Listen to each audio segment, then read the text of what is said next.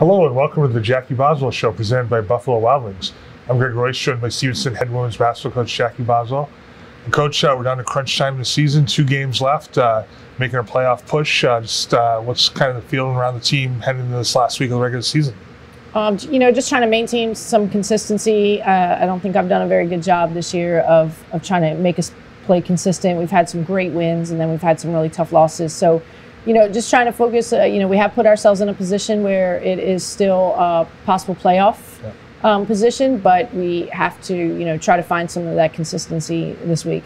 Yeah, certainly, like you said, some of the consistency. Obviously, you were able to beat Albright and win their second loss of the season. It's probably the best game overall that you guys have played all season. Talk a little bit about that victory.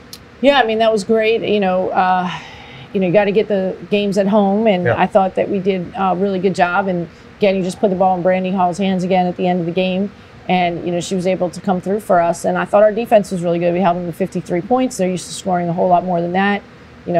Got them to turn the ball over a lot. So our defense has been really good. I would say that's probably the one consistent area of our game all season. But we just, I don't know, some scoring droughts in some other games have been tough. Yeah, certainly defense is going to keep you in a lot of games, so it's good that you're consistent on that. And looking ahead to this week, 2 teams that the first time around you had close games with. Hood at home for senior night tomorrow night, and then Lycoming on the road on Saturday. Two games that obviously you need to get both, and Lycoming's a team that you're fighting with in the standings. Exactly. So tomorrow with Hood, that should be a fun game just because it's senior night. It's surrounded by a lot of emotions and a lot of success. We're really proud of Hannah and Savannah for everything that they've been able to do for our program. So we definitely want to celebrate that night.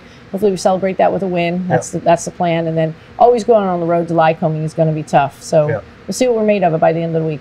Yeah, you touched on it a little bit, but just talk about what Hannah and Savannah have kind of meant to the program over 4 years. And, they've both been not only outstanding on the court, but, off the court as well. Yeah, definitely off the court. They're both top students. Hannah being a nursing major, being one of the top students in that program, and pretty much set next year for a job and everything like that. Savannah able to graduate in 3.5 years, working on her master's, and will have her master's done by the end of next December. So, they've just really been a great role models, really set the tone for our younger kids, and showed them what the definition of a student athlete really is. Yeah.